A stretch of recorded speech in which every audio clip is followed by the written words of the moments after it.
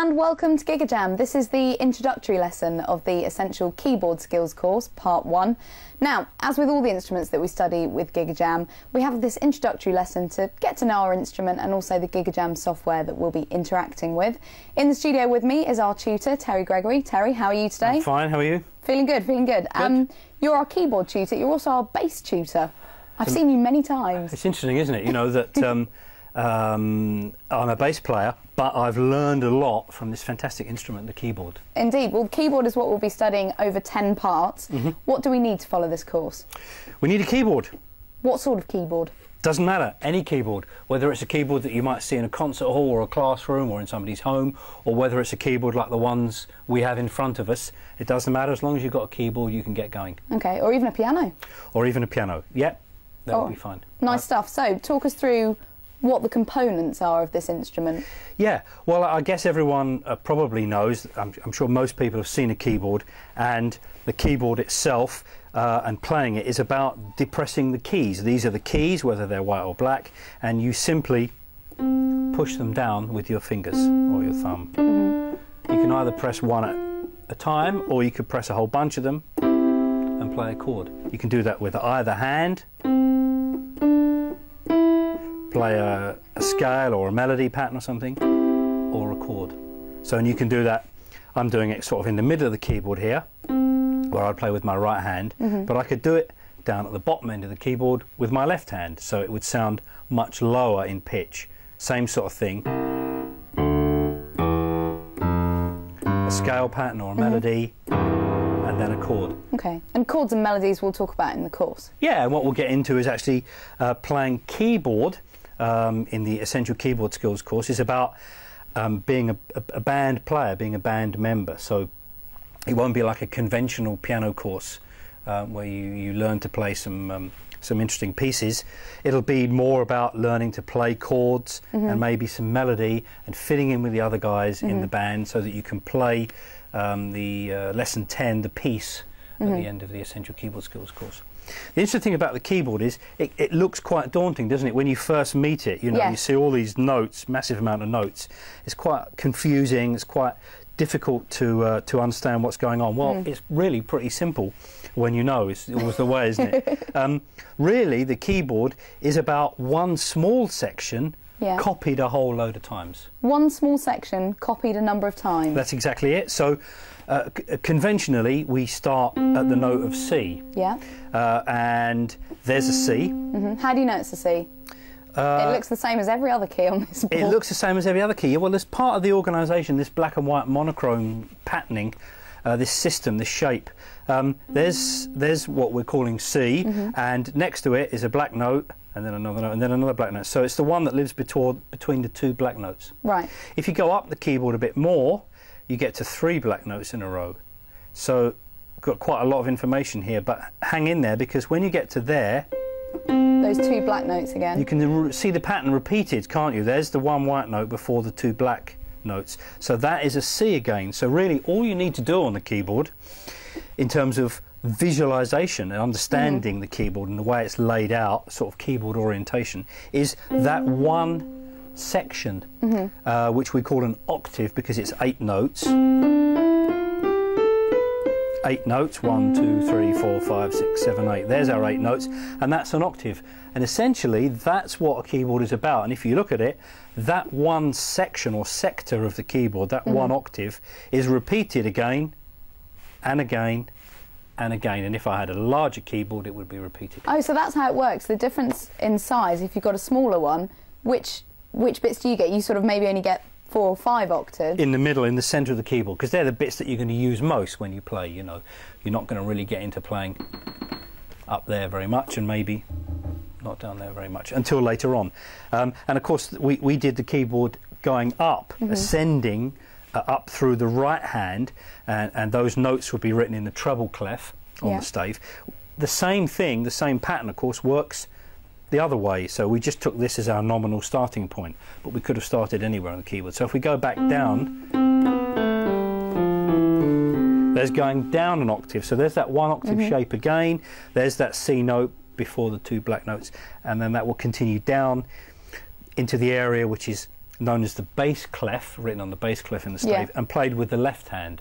So again, when you're playing a keyboard, you might have two hands quite close together, or you might have the two hands a bit further apart, and the essential keyboard skills will look at that. We'll look at developing this kind of two-hand coordination, practicing one hand on its own, practicing the other hand on its own, and then putting them both together to play maybe some chords and a melody or something. So we'll be playing with two hands there on the keyboard? Yeah, we want to get both hands going as soon as we can and developing that two-hand coordination. There are special exercises in the essential keyboard skills lessons to help us improve and practice that. What other functions have we got on a keyboard? I mean, we've got obviously the piano sound, which you demonstrated. Yeah, good point, Natalie. I mean, in the old days, people would probably have had a keyboard, a piano as their first instrument, a pianoforte, which you see in a concert hall, or you see in school, or you see in the church hall. Yeah, big old wooden thing. Yeah, either an upright or a concert grand, if you're lucky enough, which can be quite expensive, those concert grands. How much? Oh, well, they could be anything up to, you know, tens of thousands of pounds. Something like the keyboard you've got in front of you is probably, I don't know, typically around £150, something like that, give or take. One of these keyboards might cost as much as £1,000. So, but it doesn't really matter, you know. Get hold of a keyboard and get practicing. We talked earlier about, you know, actually the process is using your fingers and thumb and being comfortable and just depressing the keys. When you depress the keys on this keyboard or on your keyboard, what's happening on a modern keyboard is it's just closing an electrical contact, and that's triggering the sound, which is a synthesized or a sampled sound. In a piano, in a real piano, it's a quite different mechanism, and it's you press the key down on a piano, and inside the piano, you know, you're talking about the upright piano, there's a mechanism, there's a whole bunch of mechanics. There's a hammer, so when you press that key, a hammer falls and strikes a string. So the reason pianos are quite large, either standing up as an upright or with that length you see in a concert grand piano, is because they actually have strings in them, like the strings on a bass guitar or a guitar. So they're a stringed instrument? Yeah, they're a percussion instrument, because really you're pressing the keyboard down on a real piano, and the hammer inside the mechanism is striking the string and producing the tone. So they're really part of the percussion family. So we're really picking up on that and saying, well, it's a percussion instrument, it's a rhythm instrument, and it's part of the rhythm section. And so the Essential Keyboard Skills course is written with that very clearly in mind. It takes you through that kind of progressive, structured learning to help you play as a member of the rhythm section, to play with your friends in a band situation. Okay. So we've got the keyboards in front of us. Obviously mine's a bit smaller, which I could, you know, it could be used in a school, or I can use it at home. They're quite loud. Yeah. I mean, that's a good thing, isn't it? You know, you can't carry around a real piano, whereas you could transport one of those. If you're in a classroom situation at school, they're not likely to have 30 real pianos. Yeah. But they might have a bunch of these or something. But again, that's going to be quite noisy. Well, yeah, it could be quite noisy. I mean, as you can see, you've got speakers there. These are the speakers. So it's totally self-contained in the sense that you plug it in and you play. And of course, it is noisy, but you can control the volume. I've got speakers here. You can turn the volume up, too loud, or turn the volume down a bit. The other cool thing is that you can use headphones, of course. You could plug into the headphone socket, and you could, you know, work silently. You can just practice on your own, working through the Essential Keyboard Skills stuff without bugging anybody else. For the interactive software, you can just hook up to your computer, your laptop, or your PC, or whatever. Just plug the keyboard straight into it via a MIDI lead, and you can access the software immediately. Do all the keyboards would work like that then? Yeah, anything that's MIDI enabled will be fine. Will be fine. So the difference between this keyboard and the keyboard you're sitting with is that this is really based on and copying a piano. It's got a few sounds, a couple of different piano sounds. There's an electric piano sound. It's only got half a dozen or so, maybe 10 sounds.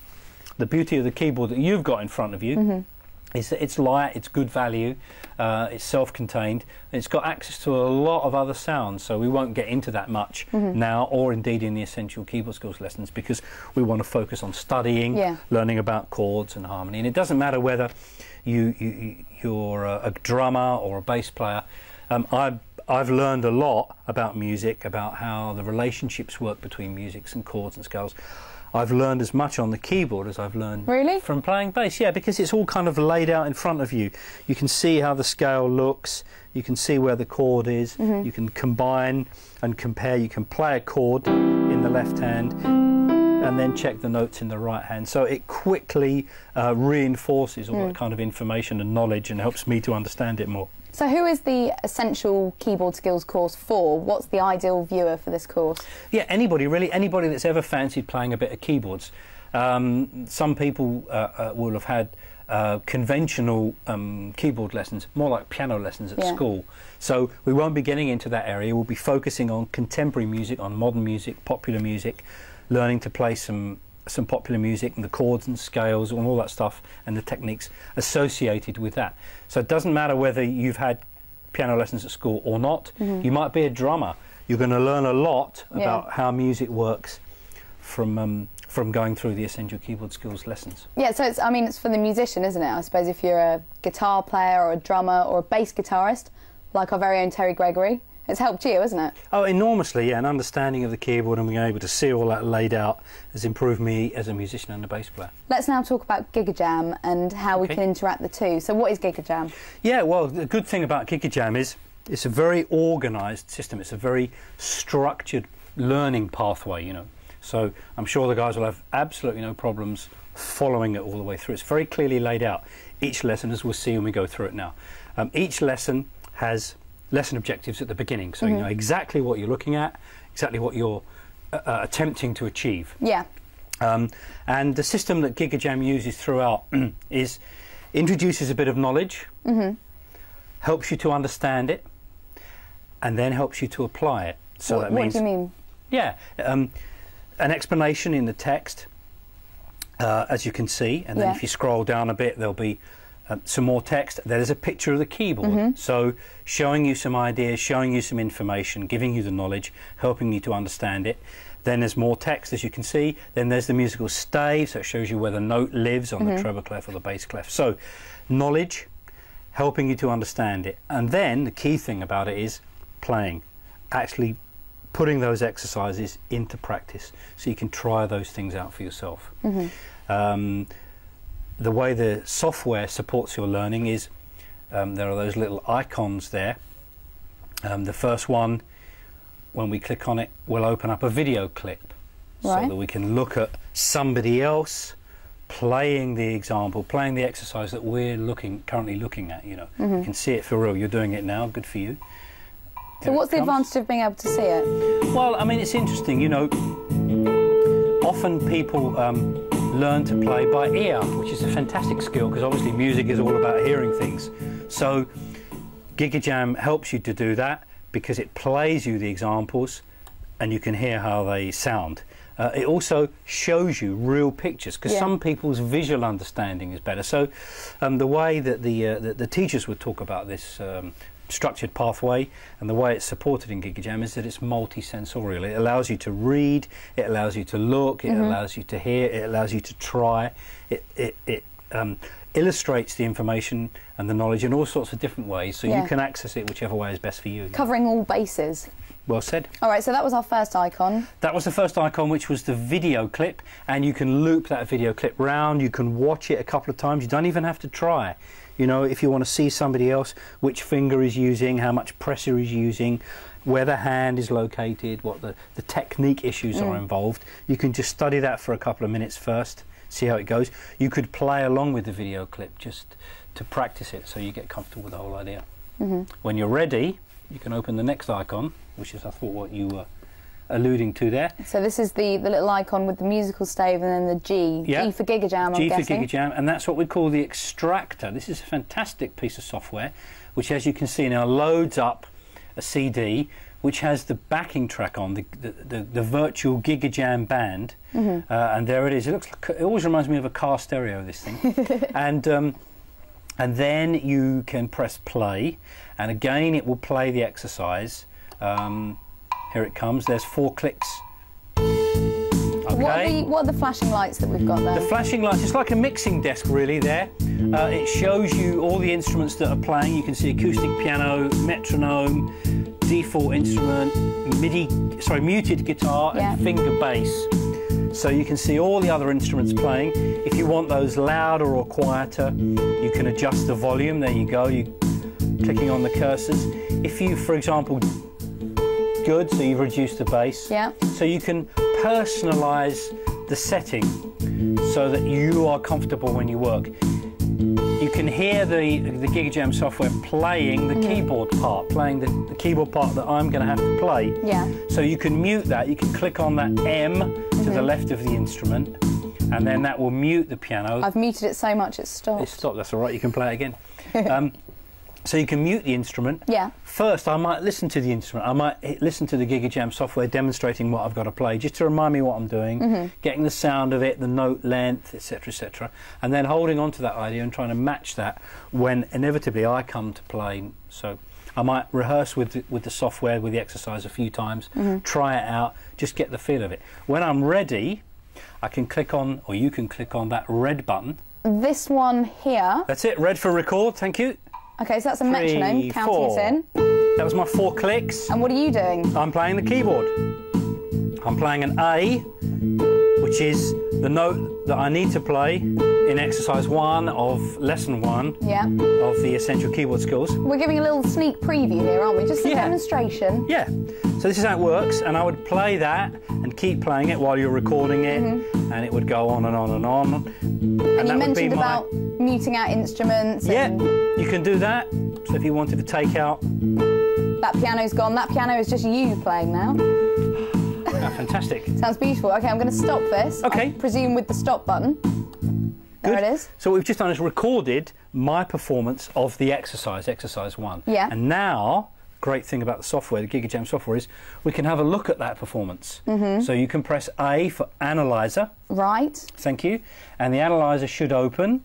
And when it opens, we'll see in notation, in music notation, written out in language that musicians use, there it is, what I actually just did. So let's explain that. That top, the top staves, the treble and the bass clef there, you can see there's the perfect virtual version as played by the computer. So it plays one note, which is represented by the black blob with the tail on it. What about this grey sort of exhaust stream coming out of it? Yeah. That's the exhaust stream of the note. That's to say, that's how long that note should last. It's lasting for the whole bar.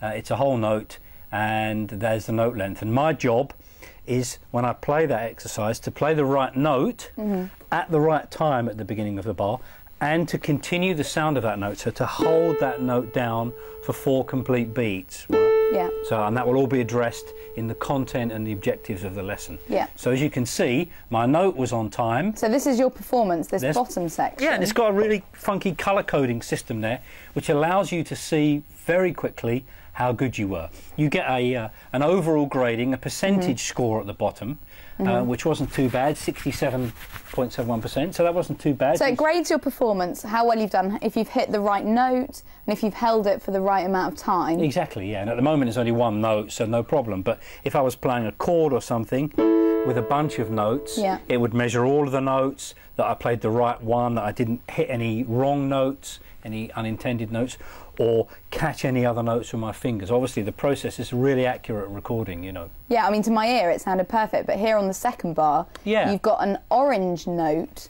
which means below average. Why have you got that? Because I'm below average.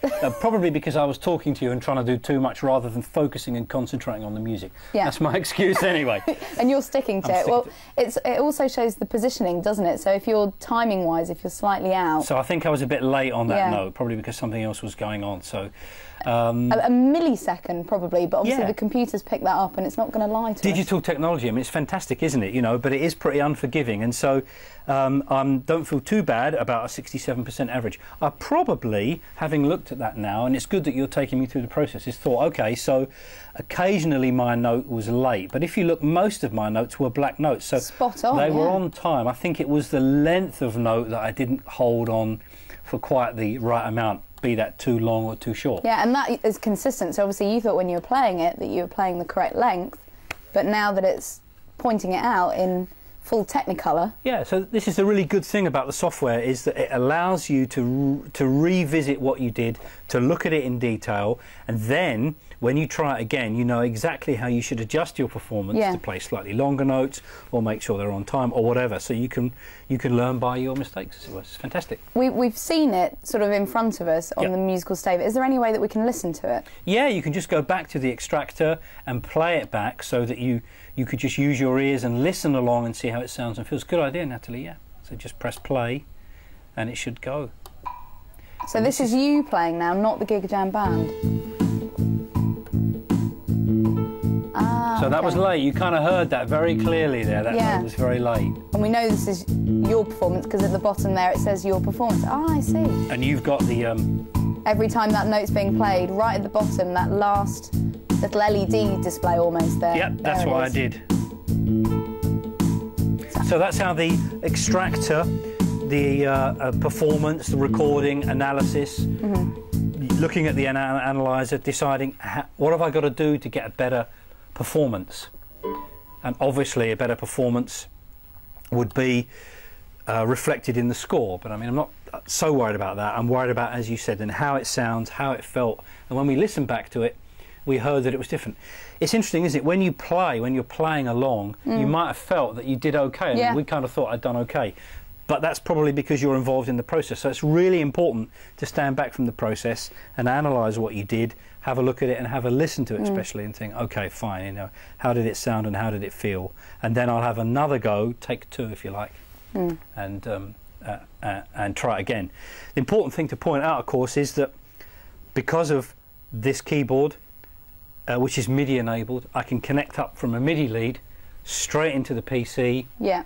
And that allows me to use the Gigajam software so that all this can take place. But most keyboards hopefully will be MIDI enabled anyway, so you don't need to worry about that. Just check that, I'm sure they will be. All right, well that's nearly the end of our introductory lesson. Great. In a nutshell, what can we expect from the course? In a nutshell, what we can expect from the course is lots of fun, playing chords, playing scales, developing two-hand coordination, so that by the end of lesson 10 of the Essential Keyboard Skills lesson, you'll be able to play a piece in a band. Excellent stuff, Terry. I can't wait.